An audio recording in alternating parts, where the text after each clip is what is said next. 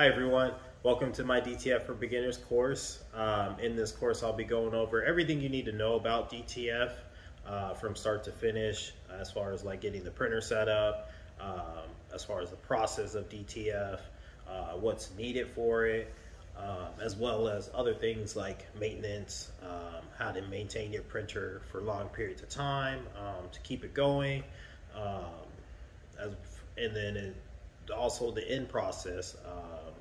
I know a lot of you guys struggle with getting good quality prints out of your printers, or even just getting the vibrant colors that you see. That'll be another thing that we'll go through in detail, so that way you guys can have that and get your brands going and your shops going. Part 1, what is DTF? DTF is a way to transfer graphics onto fabric and other materials, such as hoodies, hats, that type of thing, using heat and pressure. The designs are printed directly onto a special film made for DTF using various color inks.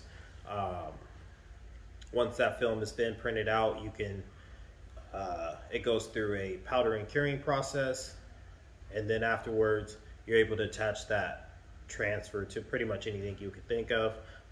Hats, hoodies, t-shirts, bags, wood, most materials DTF will stick to. There's like only a few things that it won't stick to,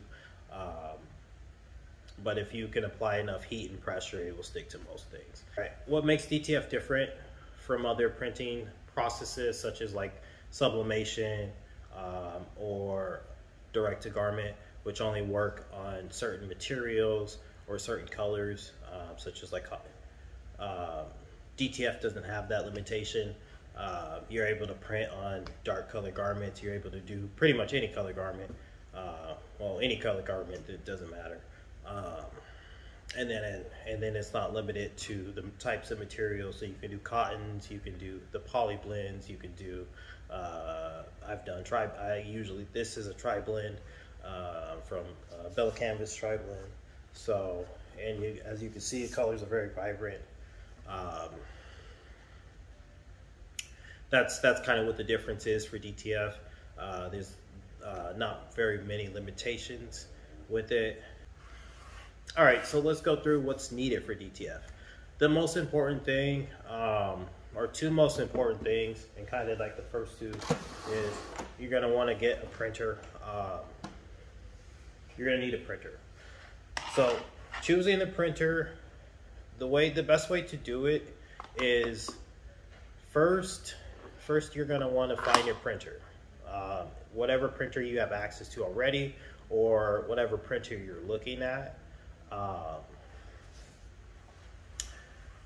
You want to first then look for that. Once you've decided on that, then what you're gonna do is you're gonna look for a Rip program, which is just a raster imaging process program. What the Rip program does, it allows you to print the DTF. Without the Rip program, you're not able to do the printing where you're able to print this white background behind the image so you can keep your colors vibrant, and also correct the colors, because you're going to be using a different set of colors than what the printer knows is in the printer. So the Rip process will allow you to bypass that and make those adjustments on the printer. So this is going to be your most important thing you're going to need to get, is some type of Rip program. So once you've decided on your printer, then you're going to research, okay, I need to find a Rip program that supports that printer. If you can't find a Rip program to support that printer, then you're not able to use that printer. Most Epsons with a 6-color tank can be converted over, and they also have Rip programs available for them. Most of the eco tanks, most of the eco tanks can't be used. The only two that can be used are the 8500 and the 8550. So those are going to be your only two eco tanks. But the rest of the Epsons, majority, especially like the older printers with 6 colors and 6 color channels, most of those could be used for DTF. But first, look for your printer, and then next, once you find your printer, then you're going to look for your Rip program. Once you find your Rip program, You could just Google search Rip program for such and such printer. So you go XP 15000 Rip program and DTF Rip program, and it should pop up. I'll also have links in the description so you guys can find the software a lot easier. Majority of Rip programs are all on the same site, so it'll be that much easier. So once you've done that, find a Rip program that you've used. So I use Acrorip. This is just one of the Rip programs. It supports most printers, especially most Epson printers. Majority of them are supported. There is no trial for this program, but it is one of the easiest programs to use since it's very basic and like kind of simple, and everything's kind of straight to the point. They've labeled everything, so it's pretty easy to use. But yeah, there's other Rip programs out there, so just find the Rip program that the printer that you have access to, or printer that you're going to get. Find one that supports that printer, and then if you find that, then you can use that printer. So once you've done that, then you'll have your Rip program, you have your printer. Once you got the Rip program and your printer, you've got that stuff. Next, you want to start gathering the materials. DTF ink, you're going to need at least 5 colors, which is going to be cyan, magenta, yellow, and then black, and then white. The sixth channel is just whatever extra channels you have generally are just filled with white. The rest of the colors are just single channels.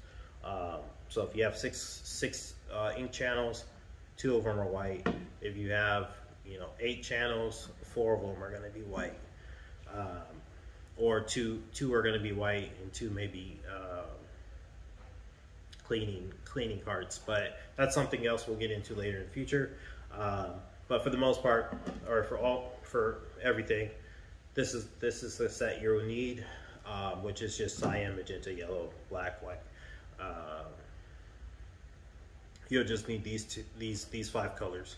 So once you have that, you can get that. I'll have links for it for you guys in the description, where you can find the DTF ink. Most important is your white. You want to get a good quality white, so that way you can keep going. White is going to be the usual color that clogs the most, because it does tend to clump up when it's been sitting for long periods of time. But so that's why you do want to get a good quality. These are DTG Pro inks. I really haven't had any issues with them. I've been using them for probably over a year, and it's been pretty good. But the Quantum ones I've just started using. This is my first time having them. I don't know if I can tell you if I can see a difference. But the price, I think, is pretty similar. So I went with these this time. But yeah, so that's going to be the next thing you want to get, some DTF ink. Next thing you want to get is some DTF powder. It looks like sugar. This one comes in like a milk carton. So what is the powder? The powder is the adhesive that allows a graphic to stick to, or a graphic or transfer, whatever, to stick to the material. So you want to get a good quality powder. I like the more thicker powders. I found those last longer than some of the more refined powders. My prints don't last as long, and they also tend to crack more when I'm curing them. So you might need to try out a few powders, see which one works best for you. But that'll be the next thing you're gonna get. The other thing you're gonna get is some DTF film. I have 2 here. One is a glossy side right there, and then this one is a double-sided matte. Double-sided matte doesn't mean you can print on both sides. There's only one printable side.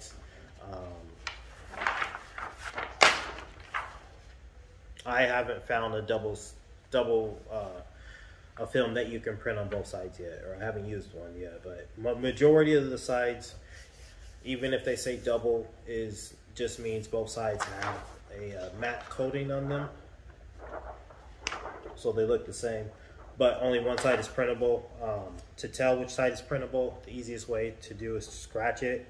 If you get some like powder residue on your finger, that's the printable side. So you can do that on both sides, on both films, and you'll see some scratch marks on it that will leave like a little powder residue under your fingernail, and you can tell that's your print side. So the next thing with the film, there's hot and cold peel. Hot meaning you can peel it right after you press it. You can peel it while the design is still hot. So when you press it, the design will be hot for a few seconds. It'll be hot for a little bit, and you're able to peel that while it's still warm. The cold peel film just means it needs to cool down before you can peel it. There is a difference in the two.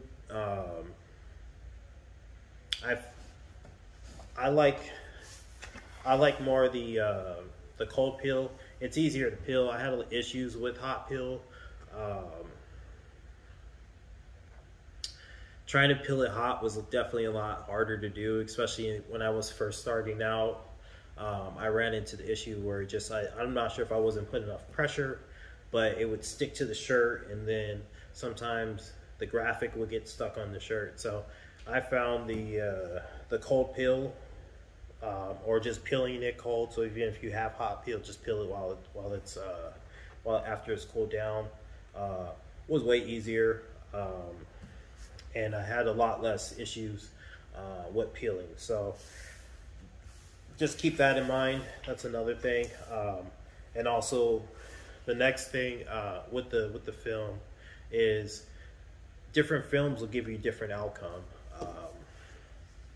It does affect your end quality of what you produce. Some film feels more like paper. Some film feels more like direct to garment or screen print, depending on how the person did it. For instance, this one was done with the glossy film, and it's soft, but it still feels more paperish. And then some, like when I do halftones and stuff, it feels like there's nothing on the shirt.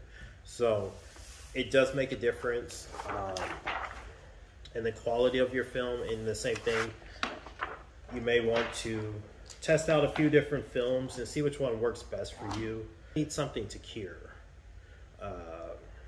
Whether it be, I started with my heat press. It takes a couple minutes. But if you're doing a ton of graphics, it's going to take a while, or a lot of your time. It does become very laborious and, just laborious to do each print by hand if you're using your heat press. So I recommend getting, I'm using a heat mat, which I can just put the film on, and then it goes through the process. I don't have to do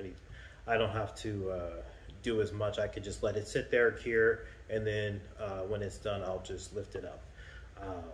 The other option, and probably the best option, especially depending on how much you're printing, and if you're printing in large quantities, is to get a conveyor oven and auto powder shaker, which does that whole powder and curing process for you. It's automatic. The whole process then becomes automatic.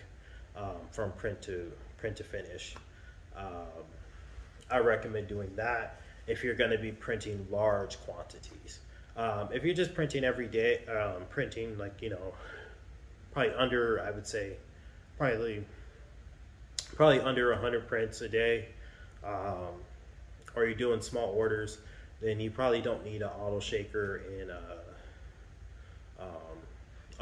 oven. The heat map or some type of, some people are using convection ovens. Just keep in mind that there is a lot of smoke So you do want to have some type of ventilation or fans going to prevent the smoke detectors and stuff from going off. Next thing you're going to need is a heat press. I recommend getting at least probably a 16 by probably 20. That'll allow you to pretty much heat press most garments up to probably like 3x. I've done 4x on there. It just depends on how big the graphic that you're trying to print. But if you're just doing majority of like the converted printers, that size will fit pretty much most of the graphics that you'll print. If you're doing something a little bit bigger, then you may want to get a bigger heat press, but 16 by 20 is probably the recommended one. The ones on Amazon I wasn't a fan of. I started with the little Amazon one with the turn, with like the turnout. I didn't have great success on it. It may be because I was doing it wrong, or you know, just the issues. But yeah, I was like, it took me like 40 minutes to do one shirt. So it was, and it usually takes like 10 seconds. Like it usually takes like 10 seconds now, but yeah, I was originally, it would take forever. So I don't recommend those. I recommend getting like an actual heat press from a store that sells heat presses. Next thing you're going to get is extra maintenance boxes. These are for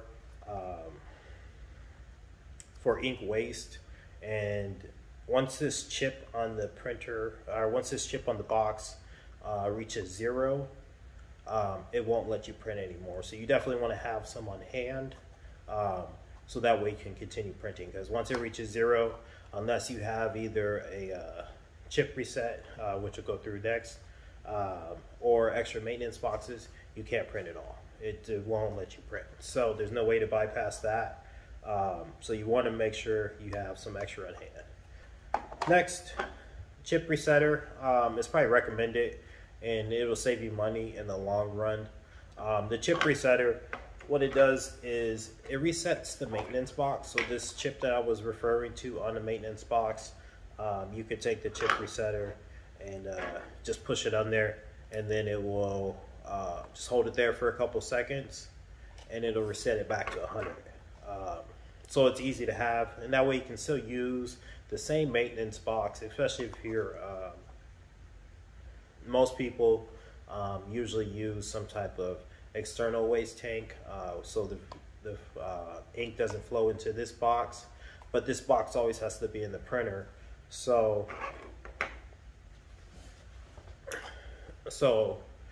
no matter what, you have to reset it at some point. So it's great to have these on hand.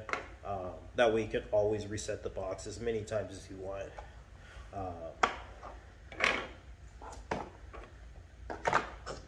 And then also, they're different different chip resetters for different things, whether it be printer specific, or some are for your maintenance boxes. And if you're using cartridges, some reset the carts. So just keep that in mind. You want to make sure you get the correct one. You're going to want to have is some type of cleaning solution handy. That way you can clear clogs and just do some daily maintenance with it. I have a couple more that I usually use. So this is one that I made myself, which is just distilled water and Windex, which it works pretty well. But I found that actual cleaning solution does work a lot better. Especially if you're going to be trying to run the printer long term. You definitely want to have something a little bit more official. I also use another solution, which is just a wet cap solution, to help keep the print head from drying out when I'm not using it, and that just helps further also preventing any clogs or any issues long term.